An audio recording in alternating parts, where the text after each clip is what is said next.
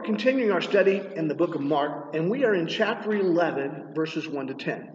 Not a lot of verses, a very, very important passage of Scripture, and we're going to be taking a look at it this morning as we break it down and open it up.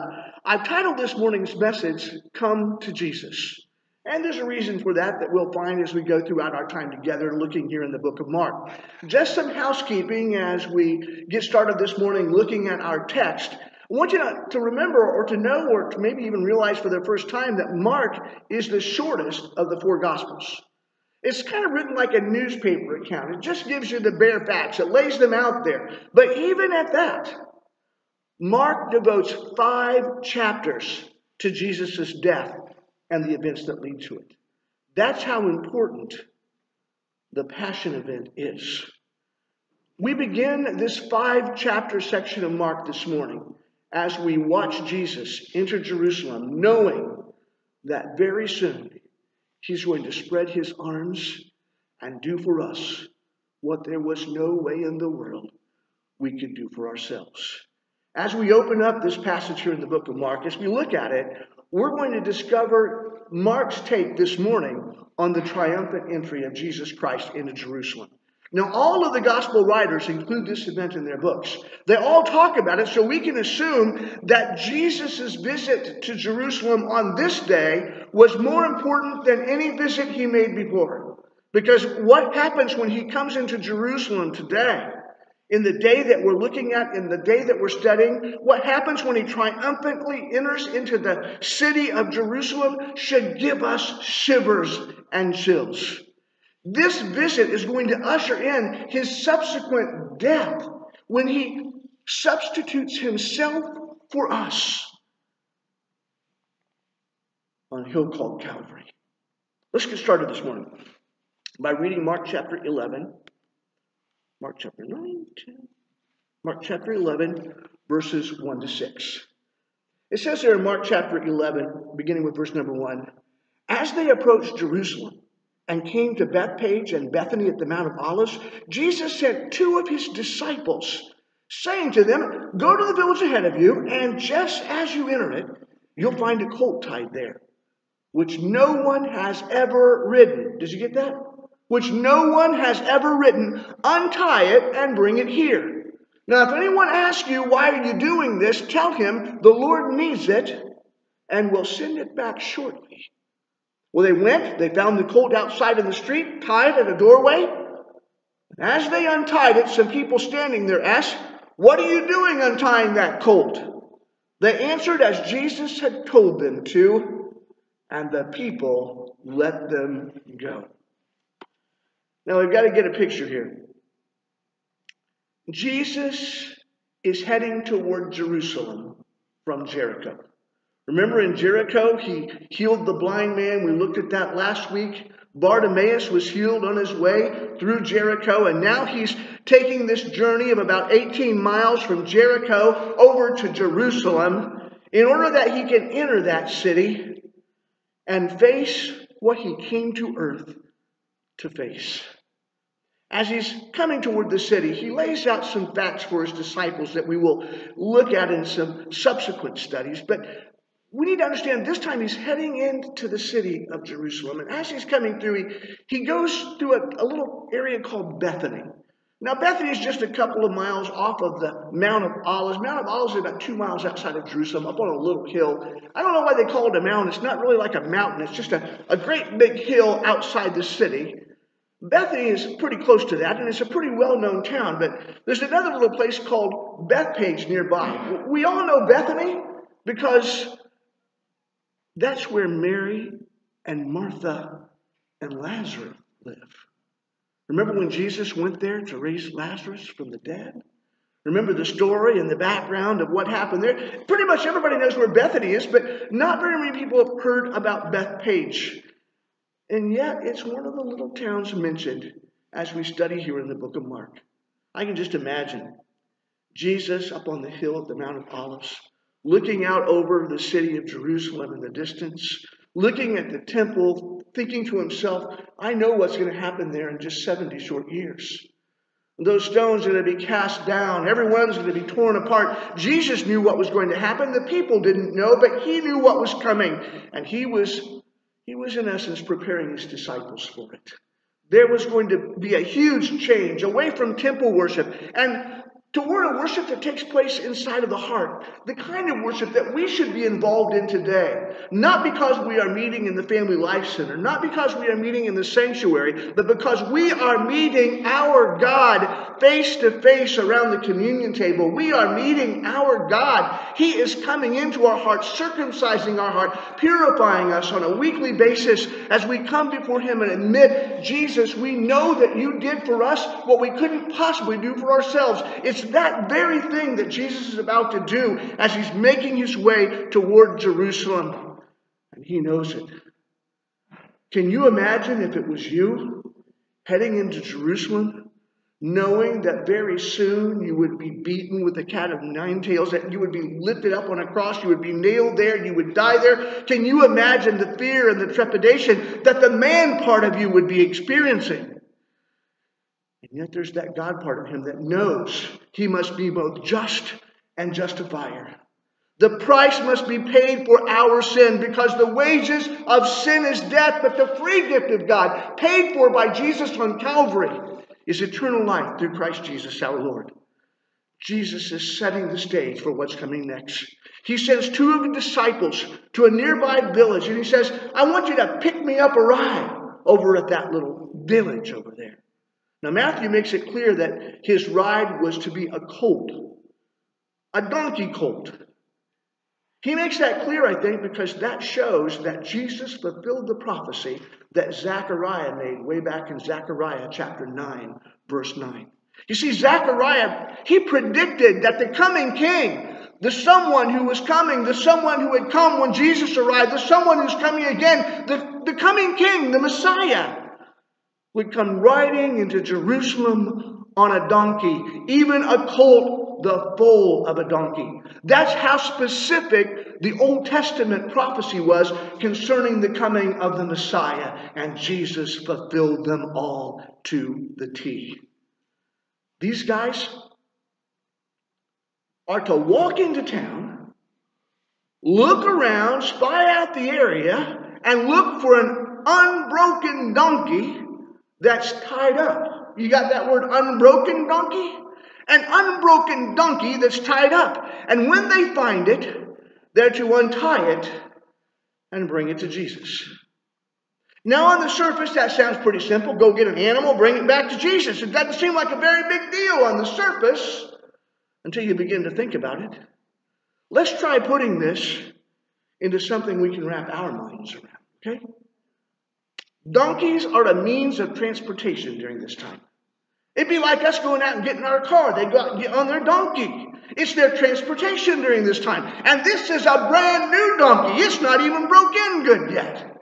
Brand new donkey out there. This would have been something like someone getting a brand new, spanking new, shiny red Camaro. And they've got it sitting out in front of their house. And then all at once, as they're sitting up there on their porch admiring that red Camaro of theirs, somebody comes along, begins trying to hotwire it and drive off with it. That's kind of what's going on when they come to get this donkey. I'm pretty sure that the owners would have had something to say about their thievery. And they would have had every right to stop these disciples from taking the donkey. But Jesus had sent them. And I personally believe Jesus had prepared the owner of this donkey for this particular situation. We're not told how inside the scripture, so your guess is as good as mine. What we do know is that whenever these disciples got there and they began untying that donkey, whenever they were doing what Jesus had told them to do and they were stopped and questioned, they told that man exactly what Jesus had told them to tell him, and he was appeased. They just said the Lord needs it, and he'll get it back to you shortly. Jesus promised that when they made this known, the donkey would be released, and sure enough, it was. They headed straight to the village, find that little donkey, and to their amazement, rather than getting yelled at, rather than to get the proverbial police called on them, once they told them Jesus needed it, they just let it go. Imagine that. That's kind of how Jesus is, isn't it?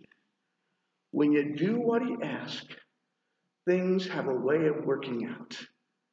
That's exactly what happened on this day. When the disciples took this common everyday donkey to Jesus, he used it for his grand entrance into the city of Jerusalem. Now listen to this, friends, because this is an important statement. Even common things, like an unbroken donkey, when placed in the Master's loving hands, can be used to accomplish amazing things. Do you hear that? Even common things, when placed in the Master's loving hands, can be used to accomplish amazing things. And I am so glad, because I'm about as common as they get. I'm a junkyard boy. Grew up on a junkyard with a bunch of hillbillies.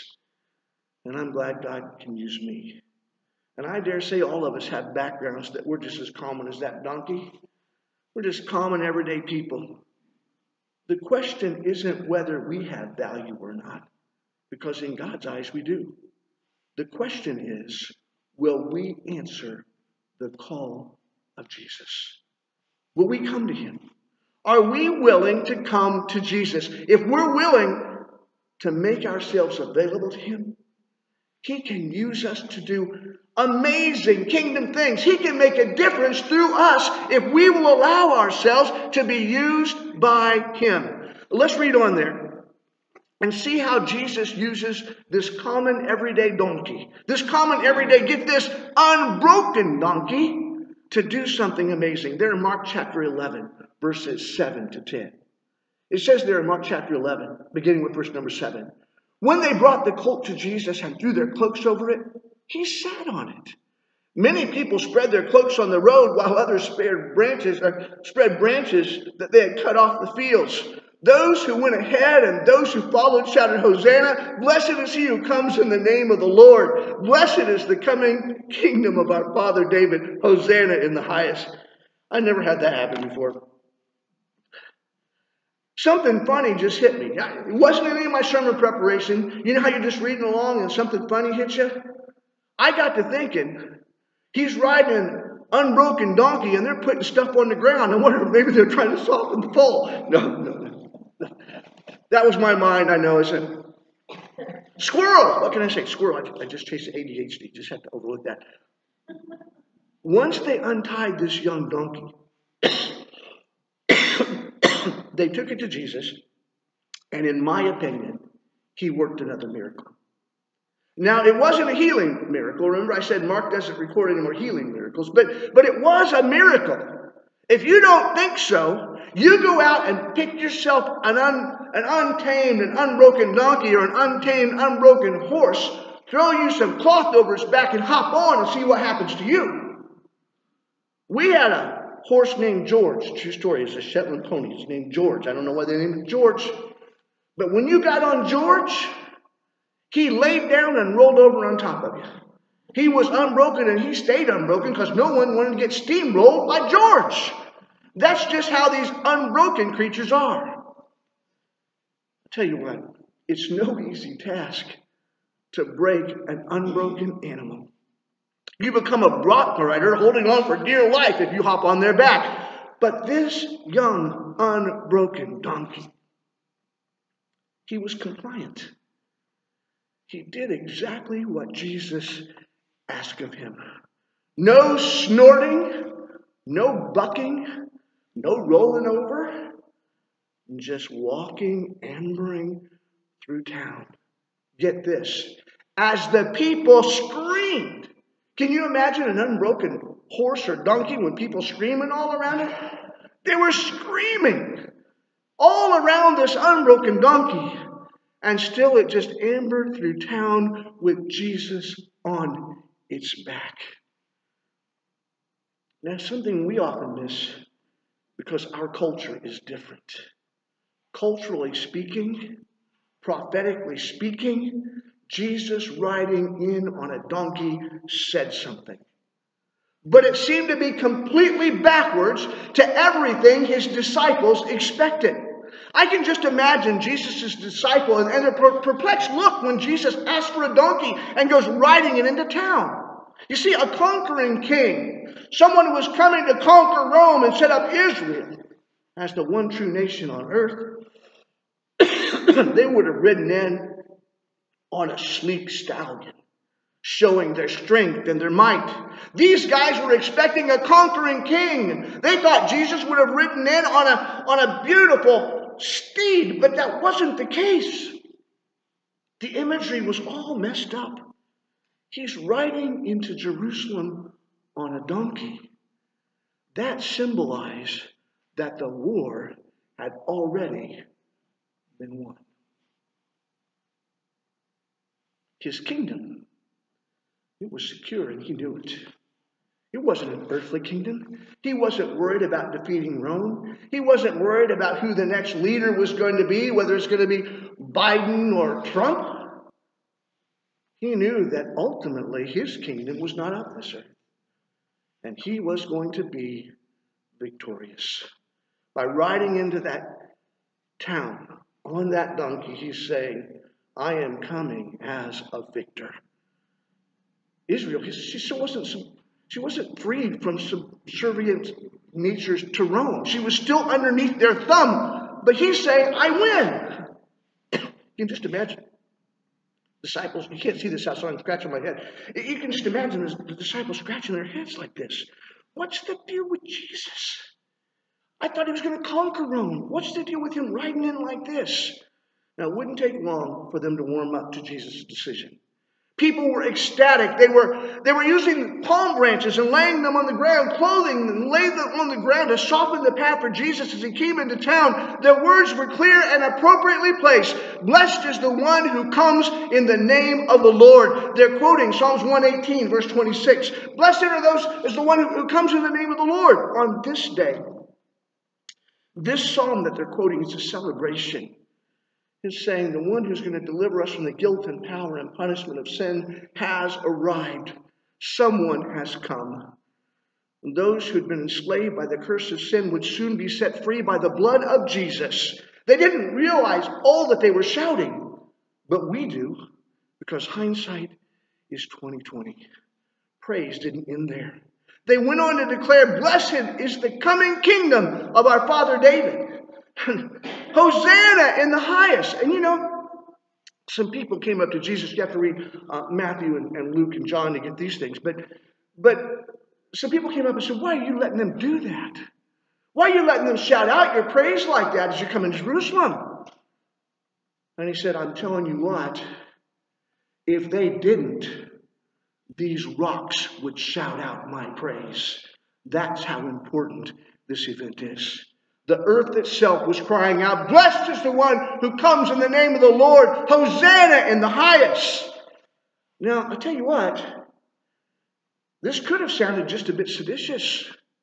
These folks were encouraging Jesus to set up a promised kingdom, and I know what they thought was that he was going to set up a physical kingdom. They didn't get it yet.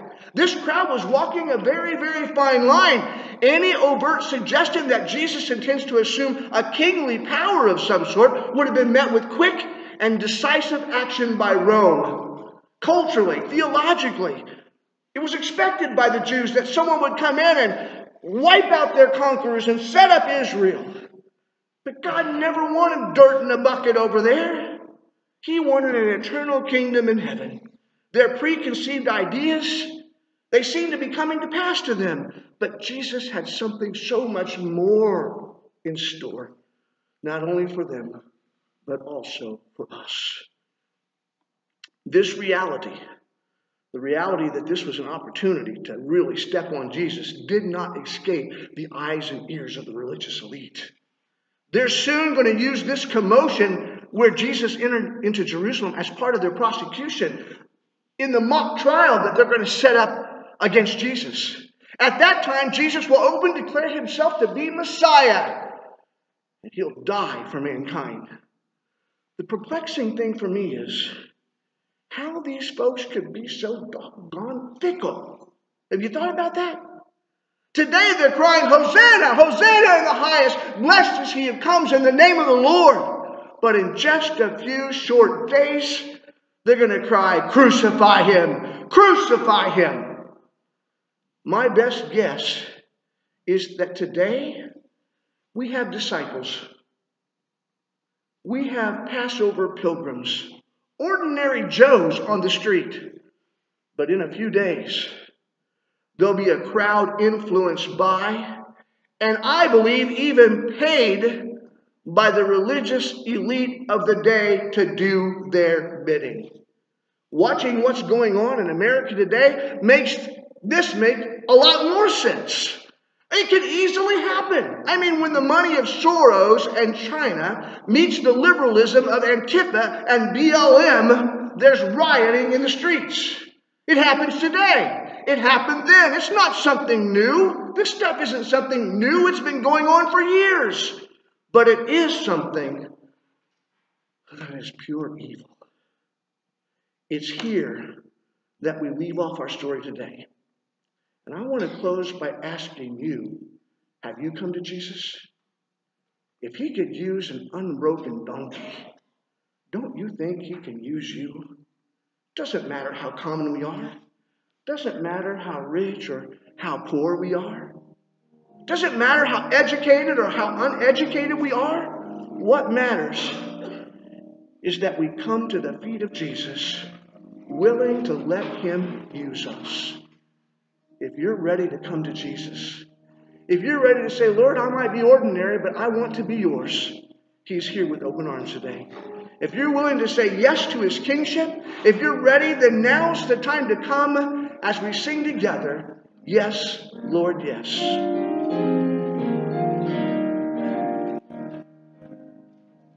I say yes.